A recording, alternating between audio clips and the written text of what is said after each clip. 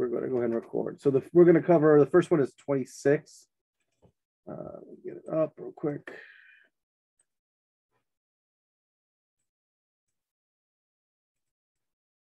Six. Oh. So I kind of already covered this one, but I can do it again. So on this one, we have two different types of circuits. We have a serial circuit and a parallel circuit.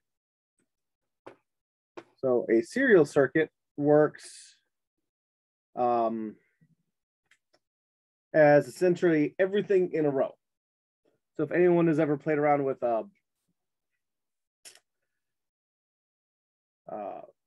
Christmas lights, the old ones where if one bulb goes out, everything goes off, that is a series or serial configuration. So everything has to succeed and everything has to fail for it to be on or off. Or sorry, one thing has to fail for it to be off, but everything has to succeed for it to work. And so what happens is you have a plug, so power. You have first surge protector, call it P. Second surge protector, just Q, and a TV for a lazy evening. So long as you have internet, like I did not have this weekend. So the chances of the surge protector working is 95% on each one. So we have a surge of power. It goes to the first surge protector at a 95% chance of it working. And the second one, 95% chance of it to go working. So if they're arranged in a series, what's the probability that the TV will not be damaged? Well, the easiest way to find out this is when you realize you have that A and A not, or A bar. So A is nothing getting through, and A bar is electricity getting through.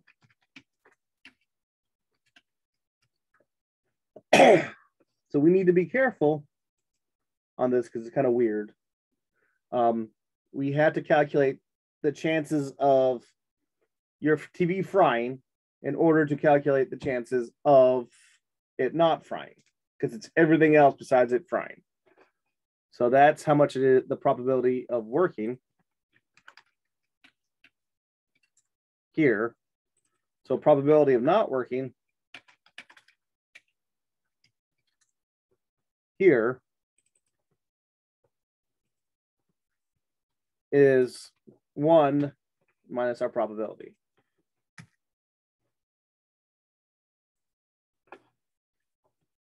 So 1 minus my probability. So the chances of it not working, so now we have the chances of it not working. To calculate that, we do 1 probability times a second probability. And that's a chances of the electricity or the surge getting through both of them. So 5% gives us 0.0025.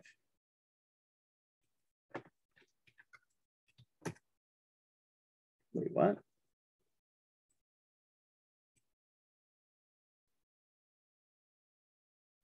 One minus P probability.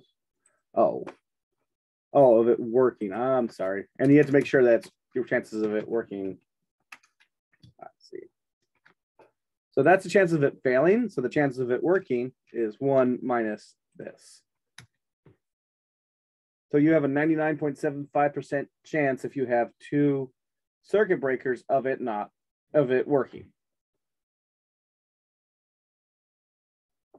Which, if you think about it, is what most people actually have right now on their TV, because you have a circuit breaker or surge protector on your house, and usually you have a surge protector before your major appliances. So you end up having a very high chance of it not surging through. So this is if everything is in a row. So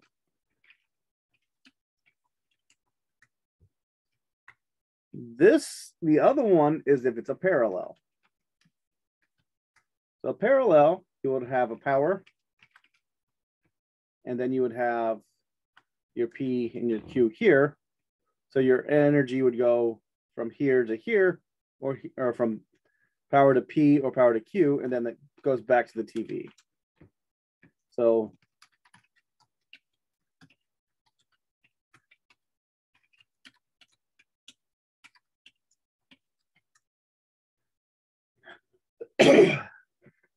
so since the surge protectors are not after each other, since the electricity goes through them at the same time and goes onto the TV, you have the probability of each one failing or succeeding as your probability of them working. So in this case,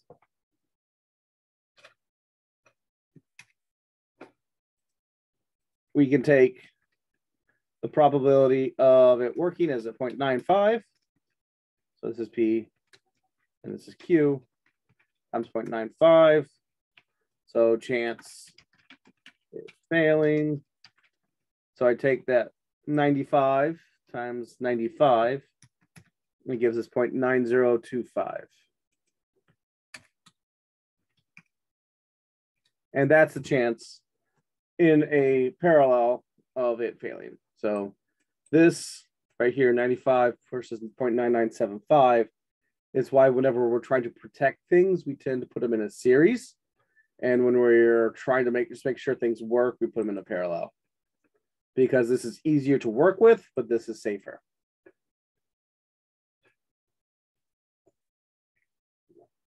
This was 26. And then the next one people had questions on was 30.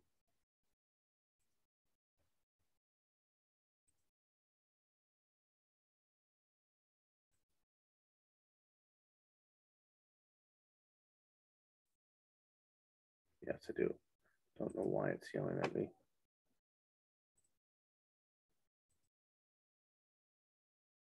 Okay, so this is a basic probability, number 30. So this one, so college students were given either 4 quarters or a dollar bill. You can either keep the money or spend it on gum. So what they have is they have 4 quarters, dollar bill. And you can either purchase gum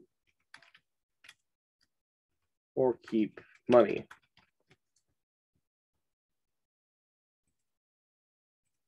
And I'm just going to make some numbers. 35, 12, and 15, 28. Not the numbers that I had in the problem, but it doesn't matter. So they want you to know on this one, the probability of selecting a student who spent the money, given that the student was given 4 quarters. So whenever you come into one of these, usually, and it's good practice, what you need to do is to put in the totals. So equals sum, open parentheses, of these two. And that gives us how many people have purchased gums. Then I could click and drag over to get keep money and total. And then I can do the same thing over here, equals sum. And I do 4 quarters, purchase gum, and keep money, close parentheses. And I can drag down again. So we have a total of 90 people. So it wants to know the probability of randomly selecting a student who spent the money. So this column right here, given the student has been given 4 quarters, this here. So it wants to know what's the probability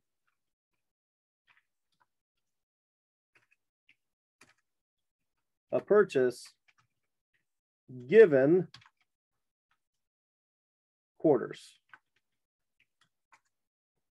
So I need to take the probability here divided by this here. So it should be, in this case, 70%. And then I could change stuff over here to make sure I'm right, to make my whole problem's right.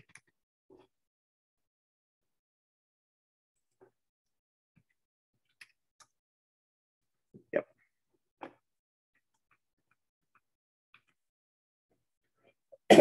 So then it wants to know the probability of selecting a student randomly who had kept the money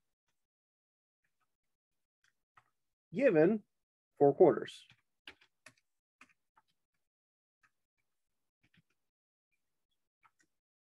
So since this has the same conditional probability here of the 4 quarters, you can do this 2 ways.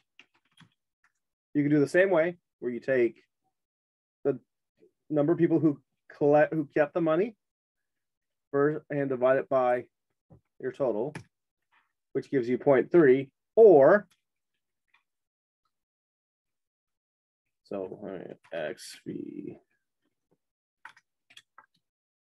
or since I have the same condition of 4 quarters, I could take 1 minus my probability up here, because it's the opposite one, to get the same answer. So this should be 0.372. So the last part of this, it's asking, are students more likely to purchase gum or keep the money given 4 quarters? When you have the same condition over here, quarters, you cannot make any assumptions about dollar bills. Because we only looked at quarters, you can only draw conclusions about quarters. So because of this, you're more likely to purchase gum given quarters than keep the money.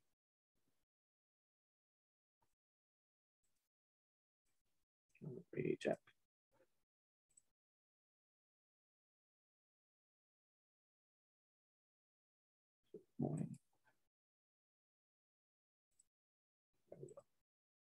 Okay, does that make sense? There any other questions I can go over? If that made sense, at least.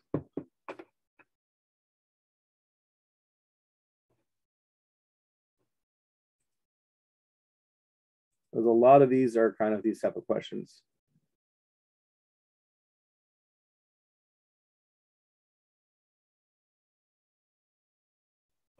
Cool. I like things actually making sense.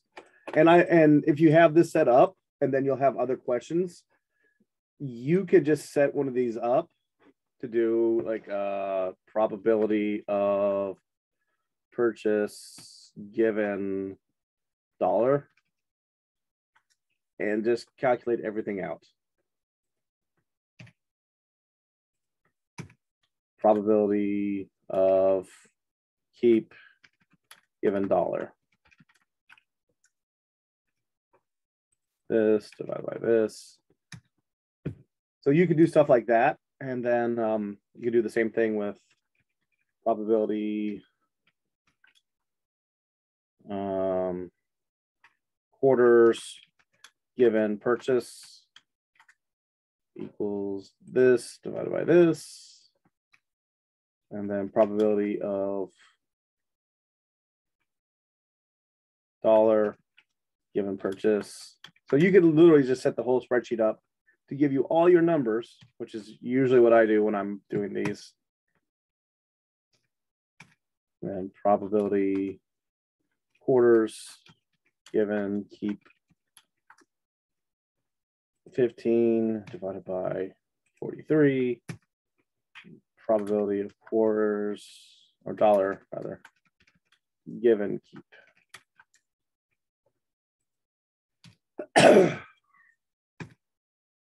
And then you'd have the probability of all those events inside of each other. So if you're looking at conditional probabilities, that's one way to get it. Because then if I change these to anything, if I get a different question, like all the same numbers. No, they're not. So if I get a different question, I could literally have everything just change for me, and then I could just go in and put in the numbers. So it's, if you spend a little time to make this, it makes doing these couple of homework problems really easy. So what else? Anybody else have any questions for homework?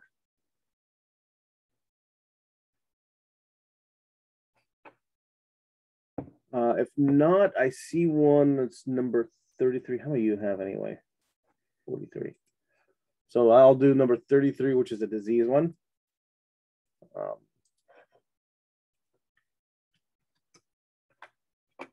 So this is one. So this is a test for a specific disease. So it has positive test values and negative test values. And you have, I guess I should just put this down to one. X, V, and this is have disease. Yes, no. So in here, you can have different values. Let's do 146, 338, 120, 32, 156. So this one is looking at basically whether or not you have the disease given your test score or not. So in this, we have a couple different things. It wants to know someone who tests negative, given that they do not have the disease. So it's looking for the probability here. But once again, you have to do the totals again. So equals sum. And this is a big part of epidemiology for those of you who are going into nursing. This is some of the stuff you end up having to do. It turns into something called risk analysis, or what is it? Relative risk and risk ratios. So there is some stats involved. It is a lot of these type of tables with percentages instead of just numbers, but it is what it is. So we have true negative, true positive, false negative, false positive.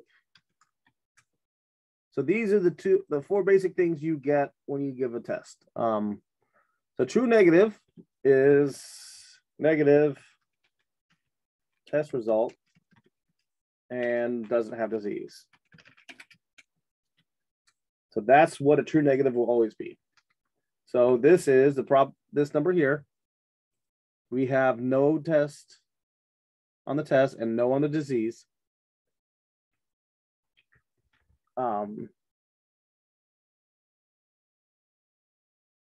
Wait, group is randomly selected. Find the probability of someone getting a test.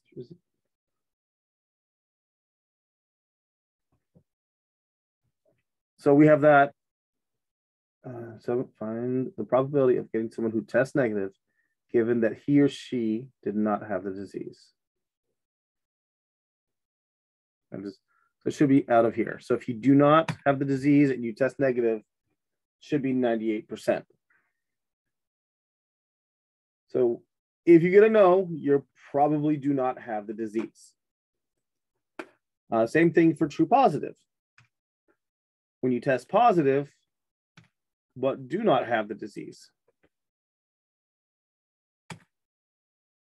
So if you test positive, there's an 82% chance you have it. Maybe double check to make sure I'm doing this right. 538, 123. So this would be 61. Okay, yes, I'm doing this correct. Always good to know. So false positive would be when you test, or sorry, false negative means you have negative test, but you have the disease. So in this case, you have 32 here, have it, and you count that based off of the total number of negative tests. So 17-ish%. And a false positive is when you test positive. Wait, I did this backwards. I'm sorry. This should be, actually, I'm not entirely 100% sure. So I'm going to look it up real quick because I'd rather be 100% sure. False negative formula.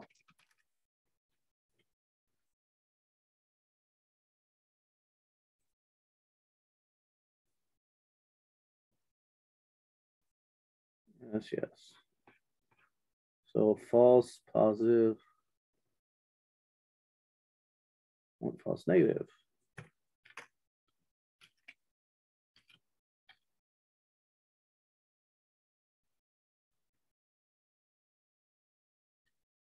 Probability that a true positive result will be missed by the test. False negative, 32 divided by false negative plus true positive.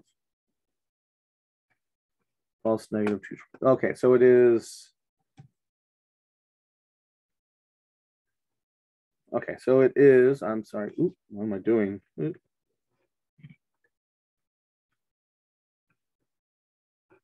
The negative here divided by your total. So your false positive should be the same thing. Your false positive divided by your total for not having the disease.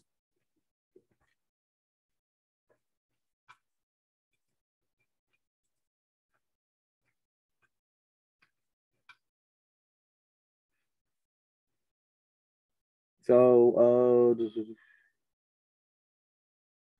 does anyone, while I'm doing this and going through this, does anyone have any questions on specific homework problems as I'm kind of going through these?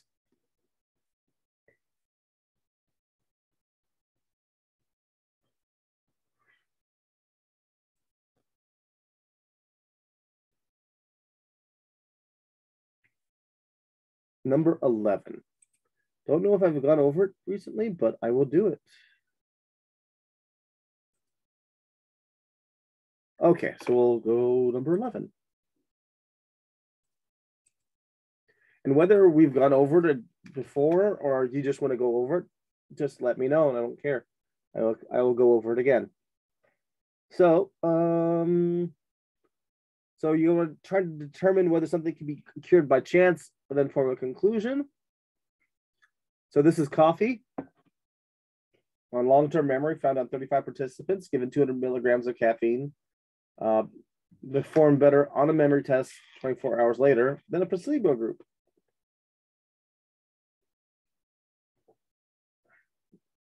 I've done something really close to this with nicotine, actually. So there's a probability. There's A. Of point probability of a difference of 0.049.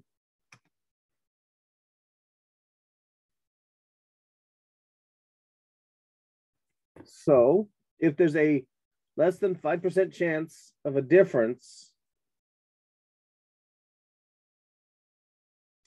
so if there's a difference and that the probability of that being due to chance being less than 5%,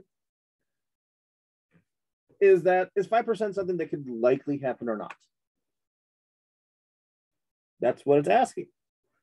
And if it doesn't, which it could not occur by chance, then there should be sufficient evidence to conclude that it has an effect on memory. So in stats, 5% is kind of a magic number. Anything more than 5%, you generally start looking at things being able to be changed by random chance. Anything less, and it tends to not be. So if random chance is not likely to occur, then there is sufficient evidence to conclude differences are going to be different.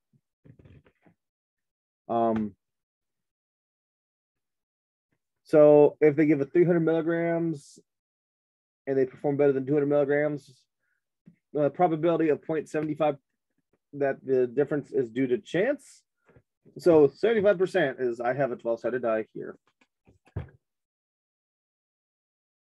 75% is like what? Well, times 0.75. Like 10 out of the 12 sides. If I can only hit 2 of these 12 sides and the rest of it has a chance, there's a very good chance I'm going to hit one that's random. So if there's a 75% chance that the difference is because of dumb luck, then it's not going to be something different. It's going to be due to luck. So because of that, there's no sufficient evidence to conclude that there's a difference between the two. So on this, I usually do a flow chart.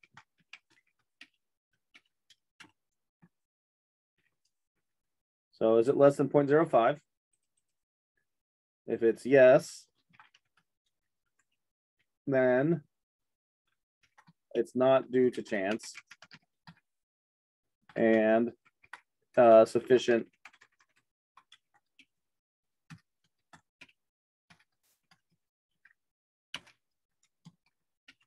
and there is going to be sufficient differences between groups.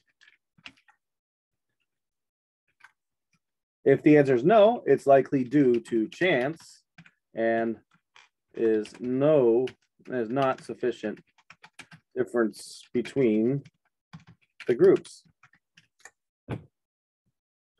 And that's kind of the logic I use to do it, is I just break it down, I hate to say it, into a flow chart. And if you do the same thing with the point, so on this one we go, is it less than 0.75? Yes, I go here. So this is the question.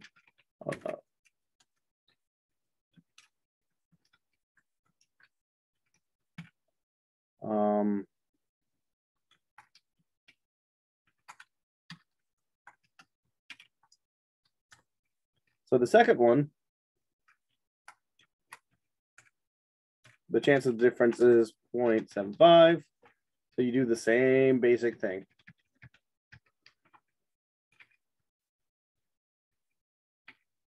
Instead of yes, it is no. So it's likely to do a chance, and there's not sufficient parts. Does that make sense? And this is, by the way, one of the more confusing parts of statistics is the, I hate to say it, the English part of it. Being able to tell people what happened based off of what you did. So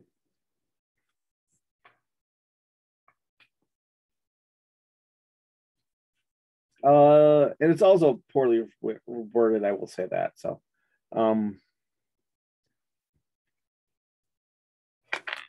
this value, by the way, can change, so depending on your field.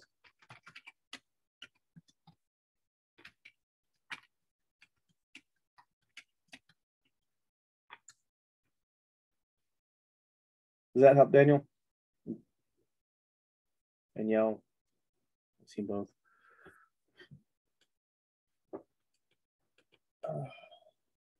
Okay. Other questions? Questions, comments, concerns? Complaints other than the fact I haven't uploaded the videos. I'm working on it. 12 and 20. Hey, it's relative risk. So 12. So relative risk. Okay. So we have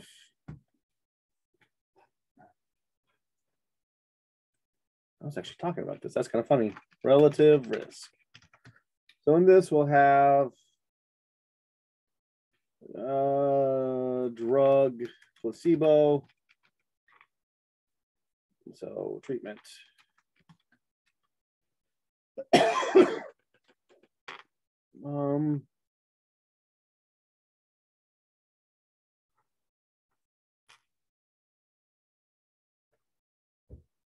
Headache.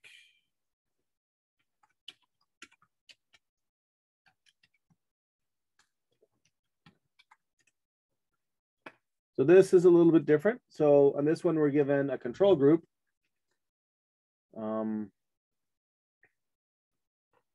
We have 15. We actually will have some of the totals. So I'm going to make some numbers up and then check them real quick. So 8, 16, 80, and 25 reported headaches. So 36. So on this, I am given a total. People with a placebo. I'm giving the people who have reported headaches. So to find the people who don't have the headaches, I take the total and subtract the people who reported headaches to get the people who do not have headaches. Relative risk.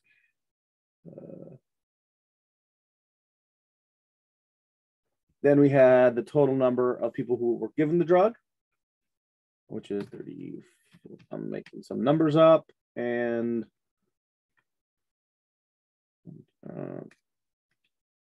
there, and I have the same thing. I can do total minus yes. So then we do have to add up the sums here and the sums here.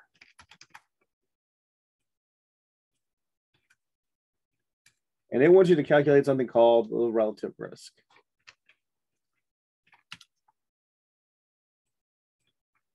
The relative risk, they give you a bunch of weird things.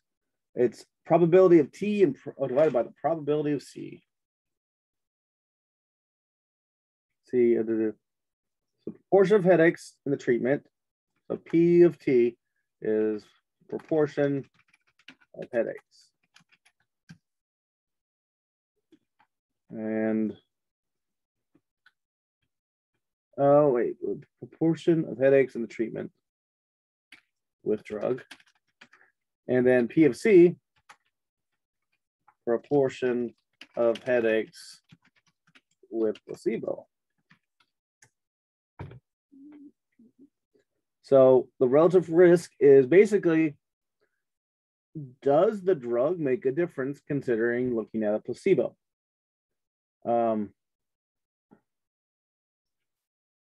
So we do this by finding the probability of each event. So probability of T and 1 divided by 1 divided by probability of T divided by a probability of C over, or 1 divided by probability of C. So P of T, or probability of drug given yes. We need probability of drug. Oh, sorry, not, it's probability of yes given drug. Because we are assuming you're in the control group that you have yes. Then you have the probability of yes. I'm sorry, no given drug. And we use this to get the top. So probability of yes given drug is about 1-ish%. The probability of no given drug is going to be 99-ish%. So what I do at that point, and this is the P of T, is I take the 1% divided by the 98%, and that gives me the top of the equation. So 0.01264. Then we look at the bottom. So this would be probability of yes given placebo, probability of no given placebo.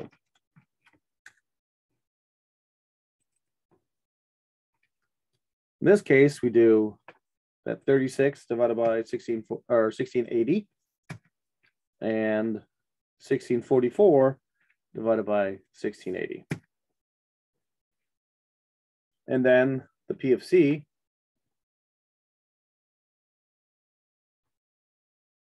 oh, sorry. I did the P of C. I'm just going to do it top and bottom. Would be this 2 divided by 97. So our relative risk is going to be equal to this number divided by this number, or 0.5771, which is not that bad. Generally speaking, you want high numbers for it to be an issue.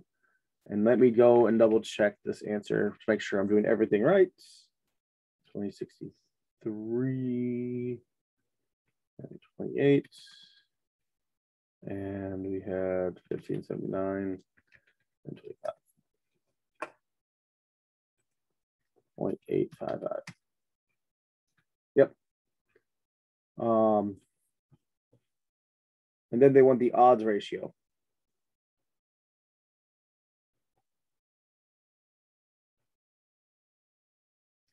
But they don't give you the odds ratio formula. Lovely.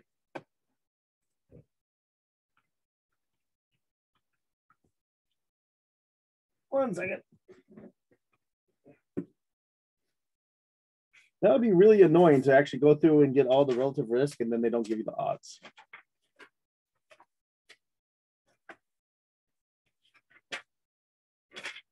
Give me a second though.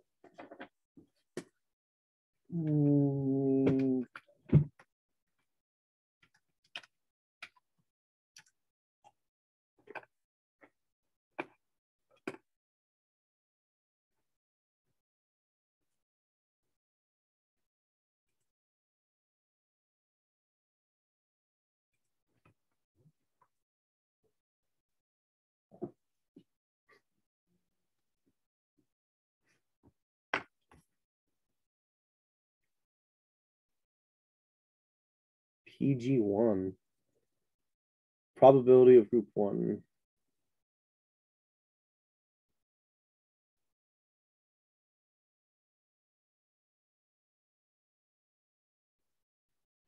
We're not doing that.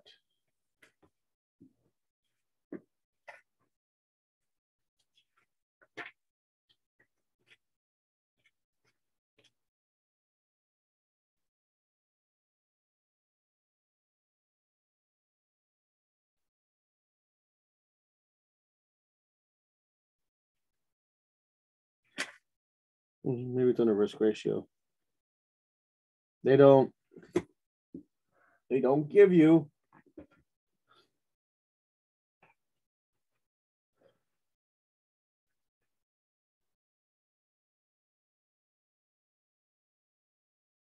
oh.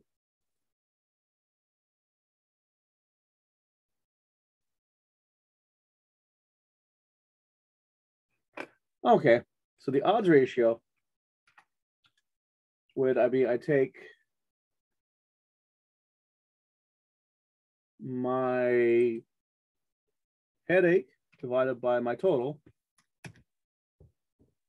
Wait, it is the same thing. And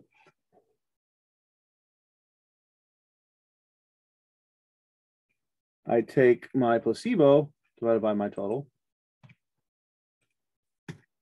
And my odds ratio would be the odds at the top divided by the odds at the bottom. And let me double check to make sure I'm correct by changing these again. 8, and this is 25. 79. 0.855. And that is correct. So that is the correct way to do these. So the odds ratio is looking at the odds of each one, the drug and the placebo, and then dividing the two. The risk ratio looks at the probability of each event with some math and returns that result here. Oh, not very easy. And then there's a third one. And because these numbers are not above 1, they don't really pose much of a risk. So if those numbers are equal or pretty close to 1 or less than 1, then your ratio, you're pretty safe with, compared to what you are using as a placebo or as another drug. No worse than what you're doing. There we go. That's the word. The next one is Q20. Oh, the one I do. So this is the fast food restaurants. So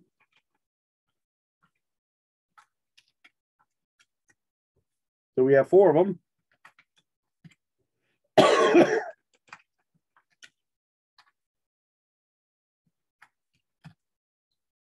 And we can see if their order is accurate or order not accurate.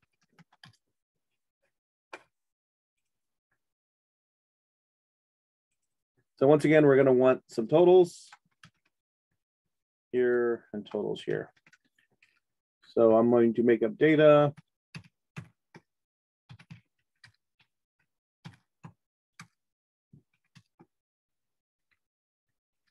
Hit that.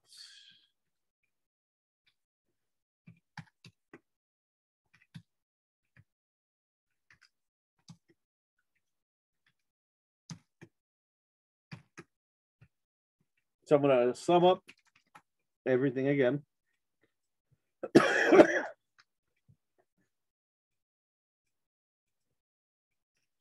So I don't always know if I'm going to use the totals, but I like to have them in case something pops up.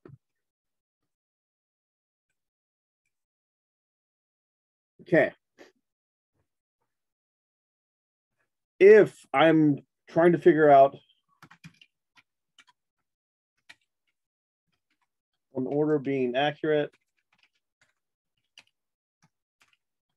from McDonald's. So that's probability of accurate given McDonald's. So I have to choose based off of the McDonald's data. So in this case, I have 354 orders that are correct out of 379 total orders. So that would be my order correctness. Let me actually double check this because I am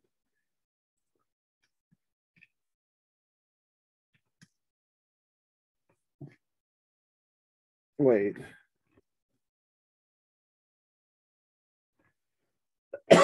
Oh, this is what's the probability of getting an order from A or an order accurate. Never mind. I see.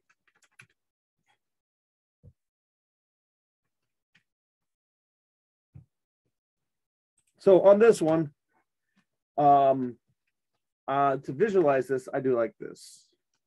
So these are the orders from McDonald's. Accurate or from McDonald's. So these are all the numbers. I don't need this highlighted. These are all the numbers that I care about when finding my total number. Unfortunately, the order accurate for McDonald's is the same.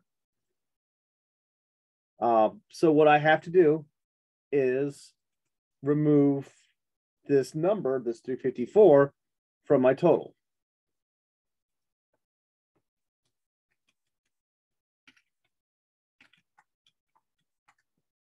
So to do this, the easiest way to do it is P McDonald or total McD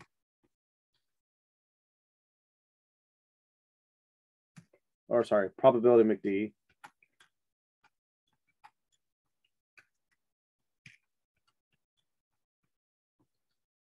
plus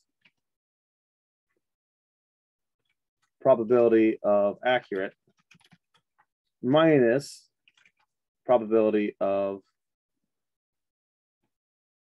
MAT274 given accurate. And this is from the grand total. So probability of MAT2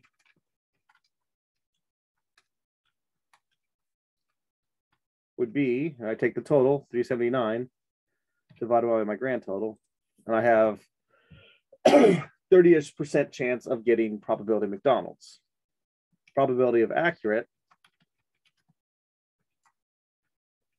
is 1,164 divided by 1258, or 92-ish%. This is not working out.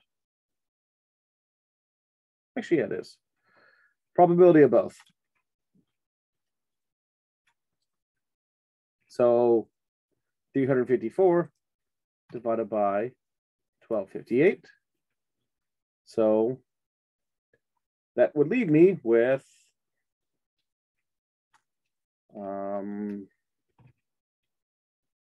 this part right here equals this plus this minus this. So 94.5% chance of getting an order that's either accurate or from McDonald's.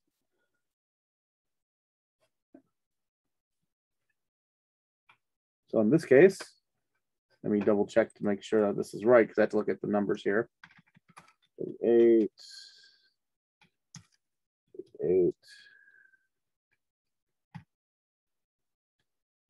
30, 10.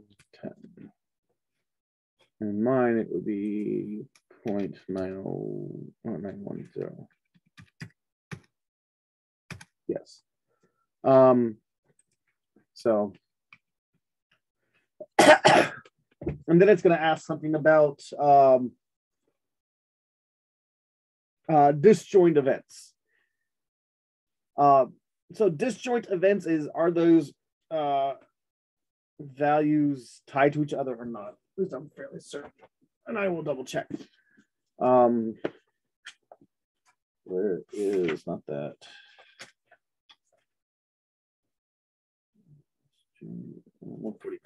I want to be sure before I say it. I'm not backwards today.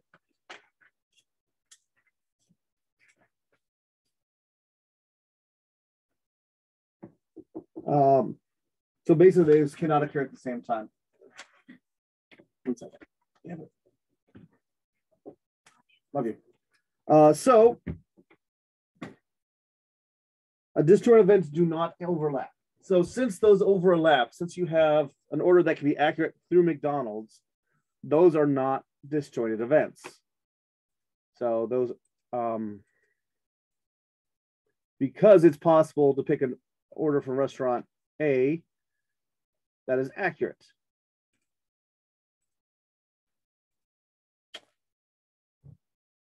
Okay. So that is there, hope that helps on those two. 12 was kind of a doozy, and so was 20. So any other questions on these?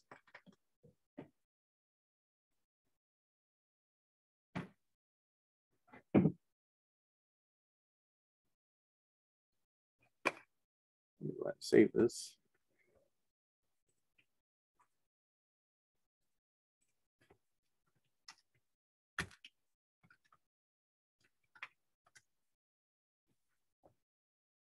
Does anyone have anything else, or are you guys' brains about fried?